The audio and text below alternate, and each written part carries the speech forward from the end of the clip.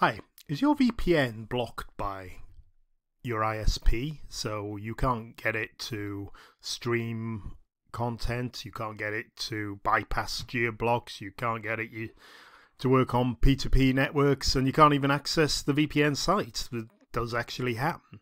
It's becoming increasingly common. ISPs don't like you using VPNs because it gives them very little control over what you access. It gives them little control over throttling access to different sites, and basically they don't like it. So there is a feature in some of the better VPNs which allow you to bypass these blocks. Now, basically a VPN is really secure. It's very the encrypted tunnel it creates is completely safe. Nobody can read or see any of the data within it, but it does have some drawbacks. The fact is your traffic is hidden, but it also is very easy to detect a VPN because all the data is encrypted, which doesn't normally happen. Obviously there is some encryption. The little websites you visit with SSL have got encryption between the connections, but overall your main connection is not encrypted. So it's quite easy to put in a firewall rule to block any encrypted traffic like that. Okay, so what can we do? Well, one of the features that actually stops these blocks is something called an obfuscated VPN. So a VPN is an encrypted tunnel, as we explained. Obfuscated means hidden. It sort of hides the fact that it's a VPN. Okay, so I'm going to show you how this works. This is how it works in NordVPN.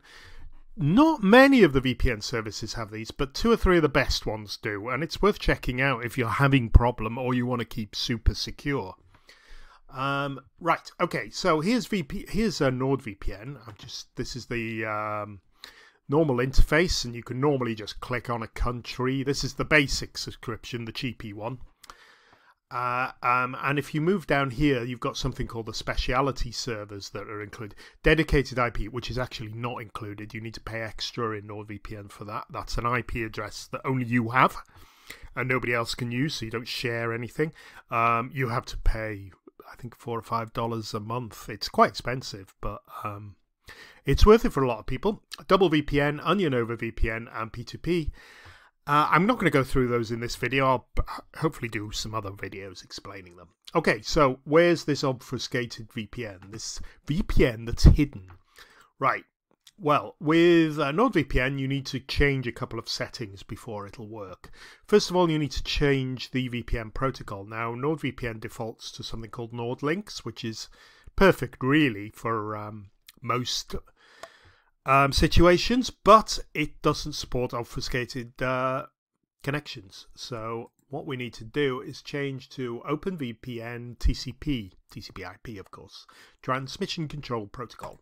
So we click on that, and we need to change one other setting, Advanced. We need to turn on obfuscated servers. Now, you won't be able to turn this on until you've changed the protocol. We just turn it on there. And we just minimize it. Let's restart the GUI again and go back to the main display. And here's NordVPN. And now we're going to move over to specialty servers, and you can see you've got a different one.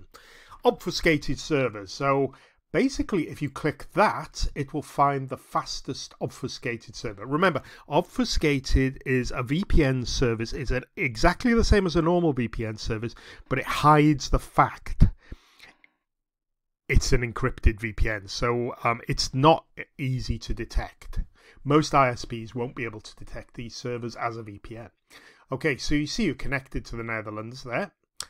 And that's an obfuscated server, so that should work if your ISP blocks normal VPN servers. Now, I just want to disconnect that for a minute because that is not actually that helpful if you use your VPNs like I do to bypass region blocks. So I use mine to watch the US Netflix, and I use it to watch UK TV. And of course, a Netherlands server is no good to me there, but it's fine for Dutch TV. So if you do that, you need to just go over to the obfuscated servers and click on these three little dots here, and you can change the country. So for instance, I want the BBC iPlayer, so I click on United Kingdom, and then I can pick the fastest UK obfuscated server.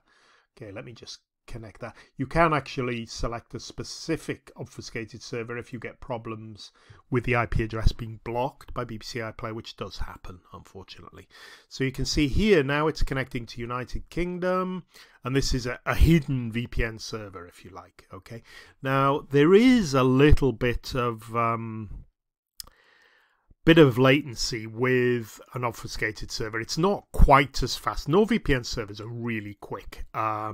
There is a little bit of delay with the obfuscated servers because there is a certain amount of processing to actually hide your connection. So that causes a little bit of delay. But it's not too bad. And let me just go and show you now. Okay, so I've got a UK obfuscated server. Let me go to BBC iPlayer and just show you that it actually works for region blocking as well. Great, there's my Doctor Who. I'm a big Doctor Who fan. And I'm going to start watching. And remember, this is using an obfuscated NordVPN server. And you can see it's not too bad. Sometimes it might be a little bit slow. You might get a little bit of buffering. Overall, I've not found a problem. If you don't care, if you're not having problems, when you're streaming video, don't use an obfuscated server. Just use one of the normal ones. And I'll just pause that, as I'll get a copyright strike in YouTube if I let that stream. And that's all there is to it. It's using NordVPN's obfuscated servers. I hope that's helped somebody, and I hope I haven't been too waffly in this video, but I'll leave it there now. Thank you very much for watching.